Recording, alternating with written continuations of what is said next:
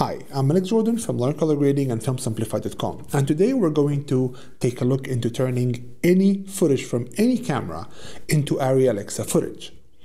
Well, I'm lying, you can't really do that, but we'll look at an interesting effect.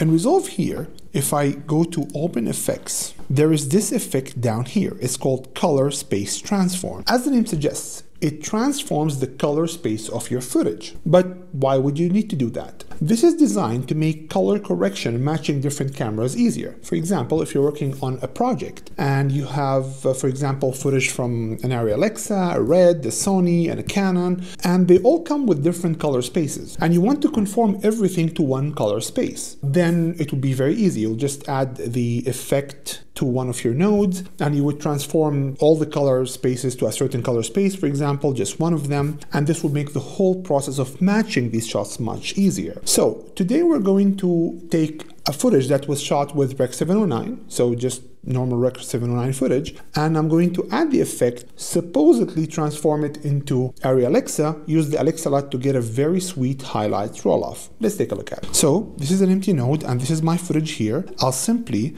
drag the color space transform to the node, and notice that the node now has this small icon. This means that this node now contains an Open Effects effect. If I need to remove the effect at any time, I can simply right-click on the node and select Remove OFX plugin, and it will remove this plugin. So let's take a look at the plugin itself. The only portion that we need to work with for now is the first part, which is the color space transform. Now, this effect works in a very simple way. You need to tell it 4 different things. What's the original color space and gamma of your footage? So the original file that you want to convert, what's the color space and gamma of this file? So this file was shot with Rec. 709, so I'll simply go to Input Color Space, open the drop-down menu, scroll down, and select Rec. 709. So now it knows that the original footage is Rec. 709. Then I'll go to Input Gamma and do the same. So open the drop-down menu, scroll down, and select Rec. 709. Then I need to tell it what's the color space and gamma curve of the new color space, so the color space I want to transform this footage into. In this case, for example, we'll use Arri Alexa. So I'll simply go to Output Color Space, open the drop-down menu here, and select Arri Alexa, and then the Output Gamma, I'll also open the drop-down menu and select Arri Log C. And take a look at the footage now. It looks a lot like Arri Log C. However, please don't think that this is enough to get Arri Alexa footage out of, Rec. 709 standard footage. However, this might help a bit. Now, why are we doing this? Because one of the main things that makes Arri footage look great is the unbelievably sweet highlights roll-off in Arri Alexa. And now, supposedly, we're getting a better highlight roll-off from our footage because it's emulating Arri Alexa highlights. So this is the log file, and it looks just like any other log file. So now we just got the highlights roll-off working. Now we need to view it properly. So we need to reconvert it from Arri Alexa log back into Rec. 709. So we started with Rec. 709 footage that had a highlights roll-off that wasn't very pleasing. We supposedly transformed it into Arri Alexa log. So now we have a very sweet highlights roll-off, or at least a better highlights roll-off. And now in order to view it, we need to turn it back into Rec. 709. In order to do that, I'll use the LUT that is supplied with DaVinci Resolve. So I'll simply go to LUTs here, Arri, and this LUT is supplied by default with DaVinci Resolve. So I'll just add this LUT in a new node. So I'll go to Color, Nodes, add the serial node. This is the new node, and I'm going to drag the LUT to the new node. And now we have the footage corrected. Let's take a look at the footage before the LUT. So this is the log footage, and now when I get the LUT back,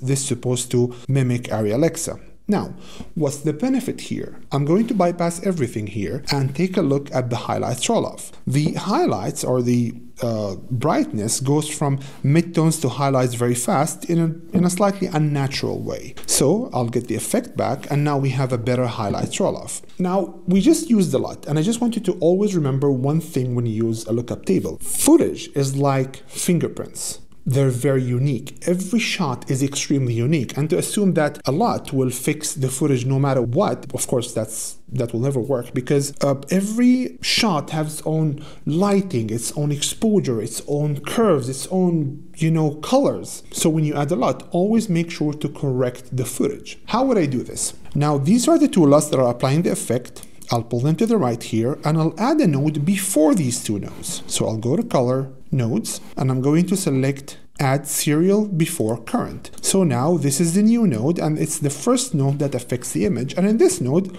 I'll simply do some corrections. So I'll get the gain up and bring the lift down a bit. Now that's a lot for gain. Just bring the gain up and increase saturation just a bit.